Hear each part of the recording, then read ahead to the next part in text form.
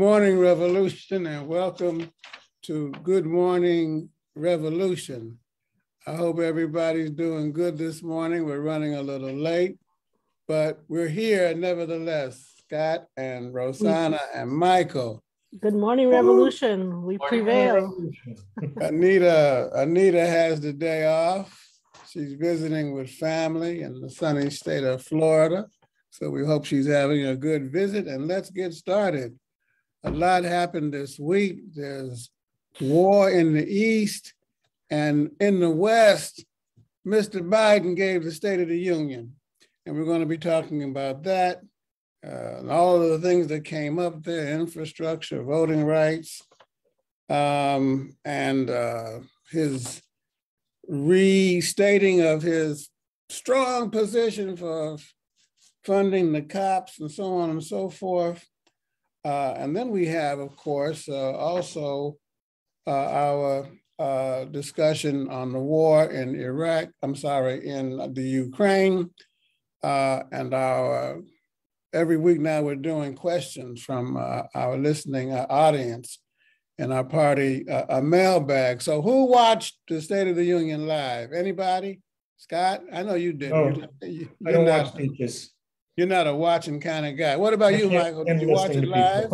Yeah, I watched it live. Okay, Rosanna? No, I kind of have better things to do. I fell asleep. So what did you think, Michael? Was it a rousing speech that Mr. Biden give? Well, when I hear State of the Union, I'm thinking of the 50 states. I'm thinking, okay, how's this country doing from the perspective of whatever presidents, but he started with what's going on in Europe and expressed unconditional support, for Ukraine and NATO. And, I kind of expected that, but that was definitely a low point, beating the drums of imperialist war. It was, you mentioned his position on funding the police. Of course, our position is to defund the police, community control. And so that was another low point. I was also very surprised. This was his first State of the Union address since becoming president. And he did not mention January 6th at all. So I thought to, downplay the fascist danger was a huge mistake. But, if I'm being quite fair, I thought, him calling for support for voting rights, I think that was a plus.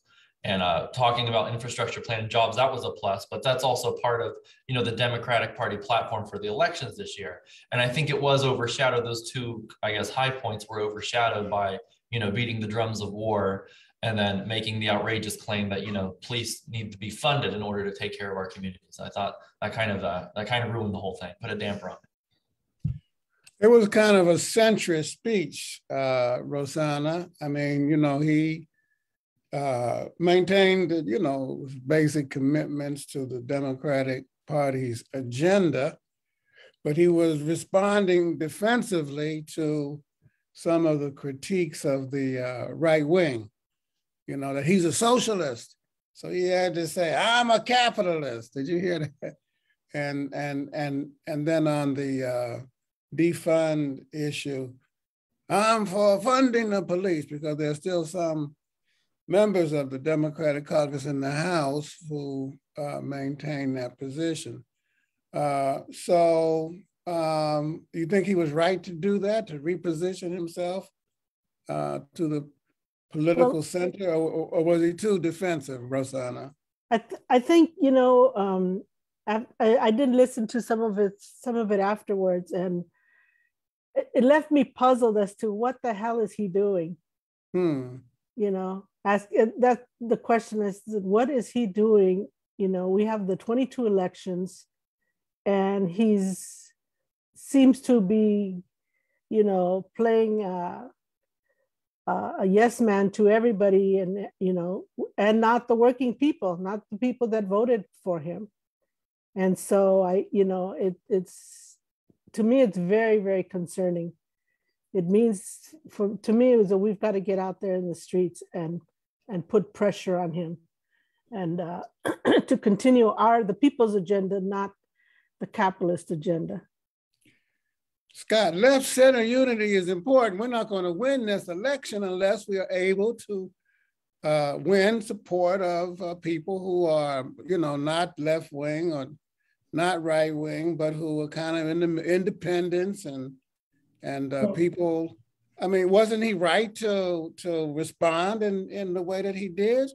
We have to think of unity dialectically. It's not just like left center unity. We bring them together and they're there and blah. It's a blah. It's a unity to do something, right? And this is a unity that's needed to defeat fascism, defeat the fascist threat, and advance a people's agenda. So yes, we are going to need to win, forces from the political center, but that doesn't mean. I think the forces from the political center are going to be forces, not ruling class forces necessarily from the center. We need to win over a big chunk of the American people who are not on board yet with things like defund the police, not on board with abolishing NATO. We need to find a way to find the things that can bring those people into the progressive coalition and help it move forward. So no, I don't think that turning away from a people's agenda and toward a more, a militaristic, centrist, very typical Democrat policy was the answer at all. Here's a lightning round. The Chamber of Commerce came out against Trump in the period between November the 4th and January the 20th, when Trump went mad dog crazy, along with Giuliani and all the rest of them. So, lightning round. The Chamber of Commerce of the United States of these Americas is part of the All People's Front. Michael, yes or no? Hello? I don't know if it's part of the All People's Front, but when institutions can be used in order to kind of avoid a setback or avoid an all-fascist takeover, whether it be in elections or whatever, even the Electoral College or some, a reactionary institution, I think we should use it because that's what we have to deal with. That's all we have. I'm confused. Is that a yes or a no? It's not part of the All People's Front because the Chamber of Commerce is not people. It's okay. Not people. Rosanna, yes or no? Chamber of Commerce, All People's Front. I think it all depends on what position they take. Okay, it depends. Abstain. Scott, yes or no? Before I answer that question, I need to know, the question of coming out, they made a statement against, that doesn't mean anything to me. I want to know, they have resources. What did they do with them? Have they withdrawn funding from candidates who supported January the 6th? Did they, spend that money, reaching out to their membership? Okay, I'm gonna have another lightning round. Attorney General Barr broke with Trump, said you're full of blankety blank, and resigned. Was he all part of the All People's Front, Scott? No, he's the sort of detritus that chips off of a crumbling edifice. He's a rat. The rat jumping ship. Exactly. Or maybe a mouse. I know he's pretty big for a mouse. The mouse jumped off the ship. Okay, so let's see. Where are we? Let's talk a little bit about the war. The president spent 20 minutes of an hour-long speech on the invasion of Ukraine, and even threatened to, if you come across some of our NATO friends in Latvia and what are those other countries that join? Estonia, Lithuania. Estonia, the Baltic states were coming at you. That was kind of a militaristic thing to do. Don't you think, Rosanna? When you talk about war, you're talking about nuclear war in that sense, no? Yes, very much so. It's very, very concerning. I know around, my circles, people are worried. And we gotta, again, fight back and stop it. It's questionable as to what the hell's wrong with him. you know, that's, I'm sorry, but that's the only thing I can think of. He's just not, you know, he's not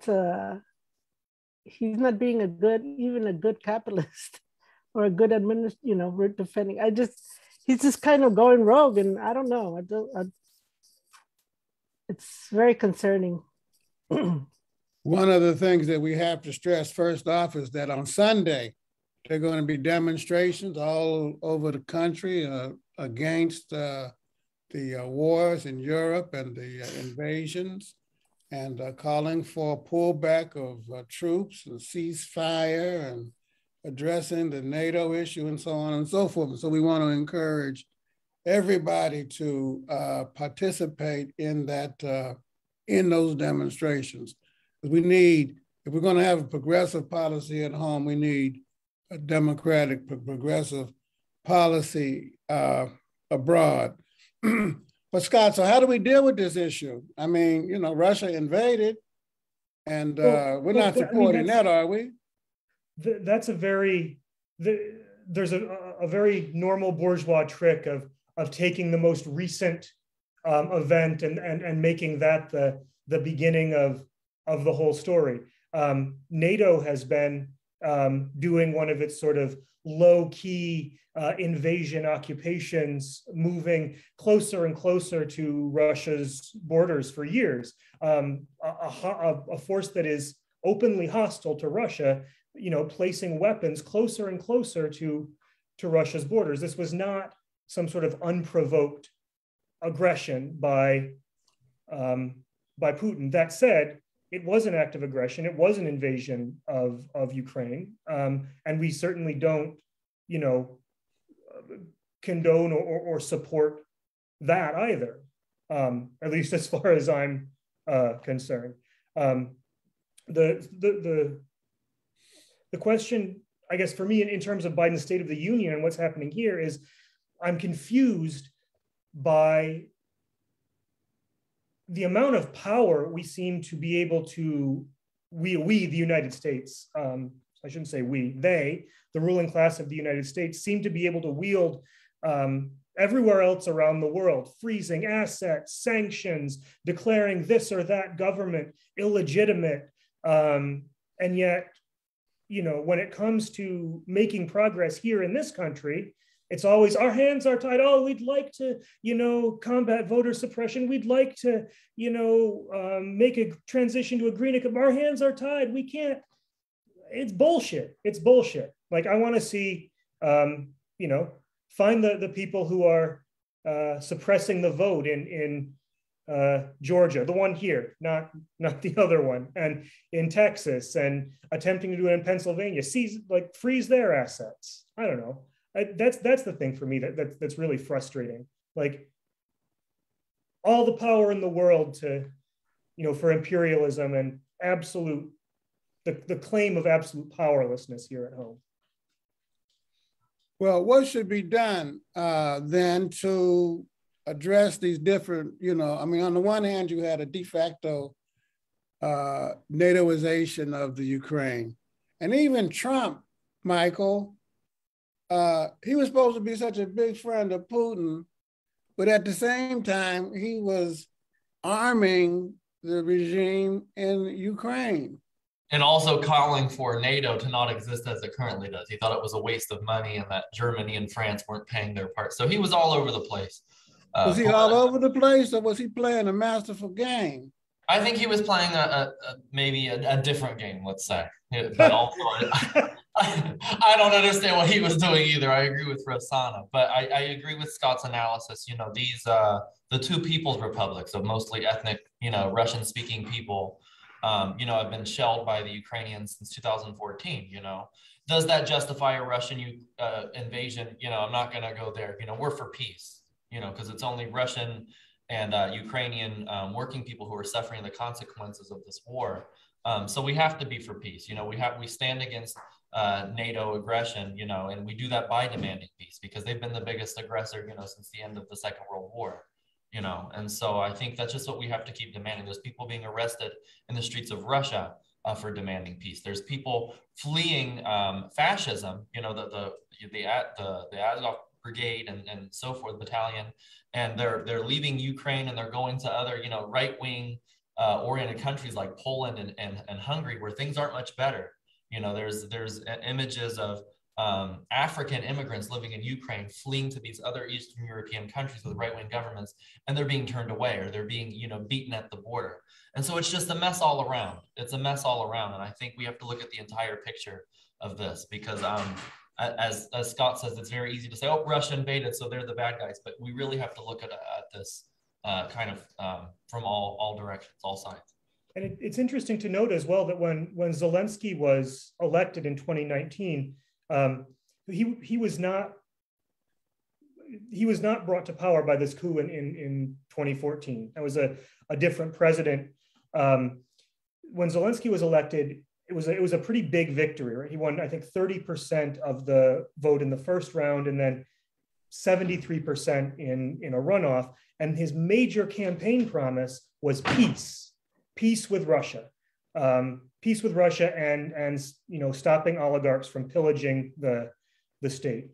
And there were actually moves toward peace in his first year, meetings and the beginning of some joint projects and looking for a democratic, you know, and diplomatic solution to the question of Donbass and you know, the rights of ethnic Russians on territory that Ukraine claims. But that all kind of went to shit. And the, you know, extreme anti-Russian, ultra-nationalist, fascist forces, you know, kept gaining power. The democratic reforms that were supposed to happen did not. Our party was not, you know, unbanned. It was not allowed to, it did not have its right to run candidates granted. So it's, what that tells me is that there is a desire on the part of a large section of the Ukrainian people for peace, and not for peace on NATO's terms. And that, you know, NATO is largely responsible for the persistence and the growth of this extreme right and fascist threat in Ukraine. What about the self-determination issue, though? We had a meeting the other night, Scott, and you raised that question, because you say that Zelensky didn't come to power, which is true as a result of the events that took place, which were actually a coup in 2014, but he came to power within the framework of that political dispensation. So how do you handle the self-determination issue So in that respect? there are two overlapping questions, right? So self-determination is a property of nations, and sovereignty is a property of states. So it's one thing to talk about respecting the sovereignty of Ukraine, the right of Ukraine to chart its own course, and another to talk about the self-determination of national groups within Ukraine. And, you know, democracy demands both of those things. The people of the breakaway republics, you know, they exercised a right of self-determination.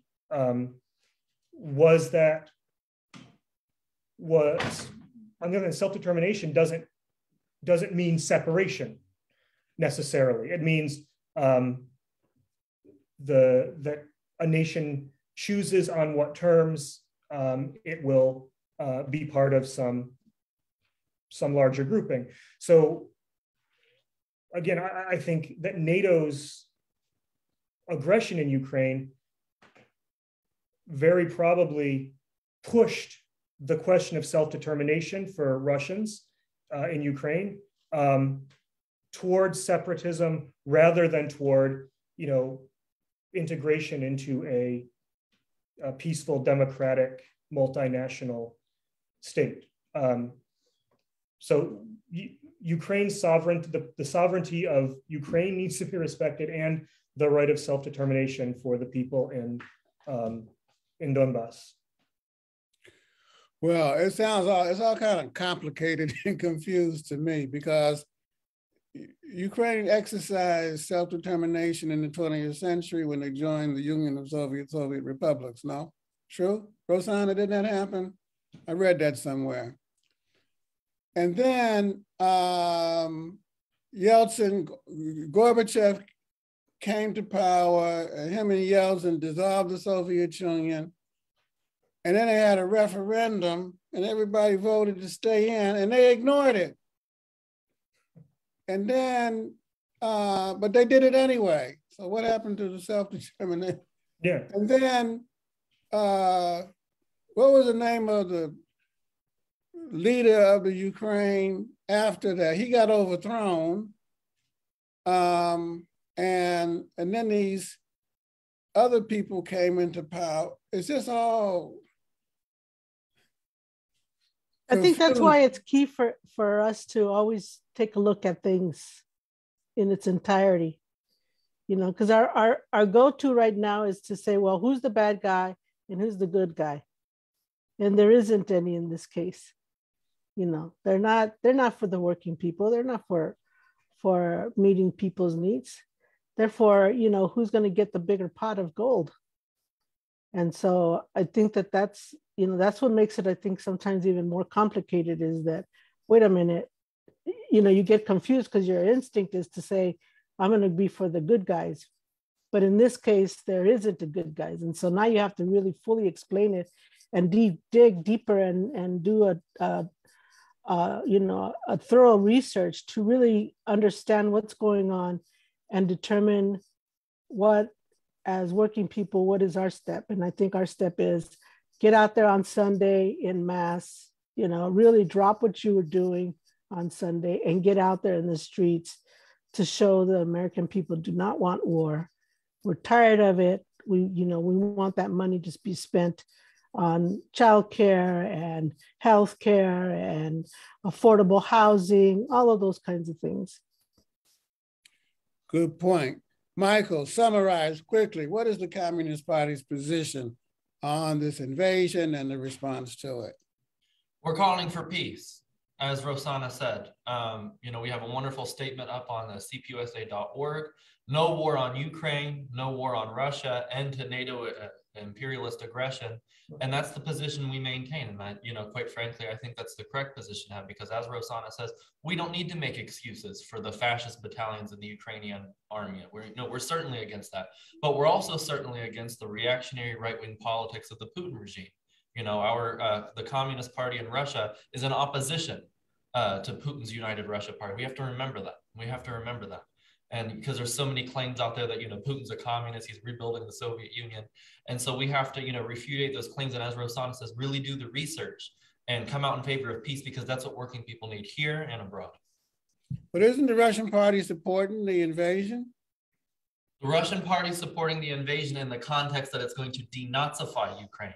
They are not in favor of, however, of the expansion of the old Russian Empire or whatever else. I just can't get over how Putin sits when he gives his speeches at the desk. He has the old Russian flag, you know, from before the Soviet Revolution. And it's kind of like, it's the same flag that the Romanov family had flying up there. And so it's like, but that's his whole deal. He sees himself as like this historical synthesis of the Romanovs and Stalin, right? You had, you know, the monarchical empire, and then you had the greatness of, you know, the Soviet Union. He's that third term, that synthesis it's a ridiculous. I don't know how you guys get inside Putin's head. I ain't trying to go there. All I know is that the man, by his practice, is representing the interest of the ruling capitalist forces in Russia. Mind you, I said capitalist. I didn't use the word oligarch because I don't like that word unless you're going to use it for the capitalists in the United States, the capitalists in the UK, France, and all, you know what I'm trying to say. So, no, and he's a nationalist, and he's pursuing the national interest of that country, or what they perceive to be of the national interest of that class of the newly emerging Russian ruling class, who, by the way, looted the country. They looted the country. They took socialist state property and they robbed the Russian working class. So, I mean, let's be clear about what happened. And so that's a big motive behind what they're doing in the Ukraine. And so our position has to be to support the workers of Ukraine and people, to support the workers of Russia and the people, and on that basis, to build a peace movement in the United States to compel, Rosanna, the Biden administration to stop its de facto NATOization of Ukraine, pull back so that these questions can be solved in a peaceful way. And I think the third parties had to be brought in via the United Nations and others to help mediate that thing. Otherwise, we're going to be in big trouble. And don't forget the working class here, Joe. Say what? And don't forget the working class here, because this war is going to be a source of misery and ruin for us too. It means giving up any kind of progress on all sorts of things. Absolutely right. Which brings us to our question from our mailbag of the week about socialism in these United States of America. And the person writes the following. He says, hey, Michael, hey, Scott, hey, Rosanna, you wrote that American socialism will be an American party system, but even Lenin wrote that the most important thing in a socialist state is one party rule and a single direction of the development of the party and state. A single direction, because there is the possibility of opportunism and revisionism. How is it possible to have a multi-party system? What are y'all talking about? I think it's important to remember that Marxism is a science. It's not a dogma. You know, in chapter 2 of the manifesto, which was written in 1848, Marx said that communists aren't supposed to form their own party. They're supposed to be in the old social democratic workers' parties. That's what he wrote. And then Lenin went on, you know, and what is to be done called for the establishment of a revolutionary working class party, right? And so then we see countries like China, we see countries like the DPRK, even the old GDR. Those were not one-party states. They, you know, the Communist Party played the leading role, let's say, but they were coalition government and are coalition government still. And so, you know, we think about how American people and the fight for democracy here, you hear demands for more representation, more parties, right? That's a big complaint we have even in the center. You know, people say, we need another party, we need another party. So if we come in and we say, oh, we only need one, you know, it's probably not a great look for all these people, you know, calling for the system to be expanded, you know, and so forth. And so, of course, we're in favor of coalitions. We envision, you know, the socialism in this country as being a coalition of forces coming together, the anti-monopoly coalition, of which the Communist Party will play a leading role and so forth. But just to say it's going to be one party, I'm not sure that's how it would look here in the United States. I don't think that's what Americans would go for. And it's not that way in China and other socialist countries. Multi-party or one party, Rosanna? I think the people of the United States will determine that when we get there. That's, you know, I'm more of a here and now person, so I can't take too much time to think about those things because we don't know. We don't know what's going to happen. You know, maybe the people are ready for a one party, maybe they're not. But let's move forward with you know what's happening today. Scott, multi-party or one party? I suspect it'll be multi-party, but I think we have to, you know, find like what was Lenin getting at in what he was saying. And it's true that the existence of multiple parties can be a tool used by reactionaries, used by the capitalist class to prevent progress, to tie things up in you know, useless disagreements. And you know, I suspect socialism here will be a multi-party system. but it will be a multi-party system of the working class, not a party representing the capitalist class and another party representing the workers, and it'll be multiple working class parties. Like Cuba has not so much parties, but kind of political and social blocs, like the women's movement and the youth and student movement and the trade union movement they all play a political role, but they're all working class entities. What if that one party is a revisionist party? Are you going to be in trouble? Because that's what happened with Gorbachev. That's the first thing. Second thing is, I don't know that Lenin ever said no shit like that. I know that when the Bolshevik Revolution took place, it was a multi-party state. The socialist revolutionaries participated, didn't they? Or did I get my history lesson wrong? Others participated. And it was only during the Civil War, when they went over to the side of the whites. I don't mean white people, I mean the counter-revolutionary forces, that they decided that, hey, we need to consolidate because we're facing counter-revolution. So that was the history, the short history of the USSR up to and through the Civil War.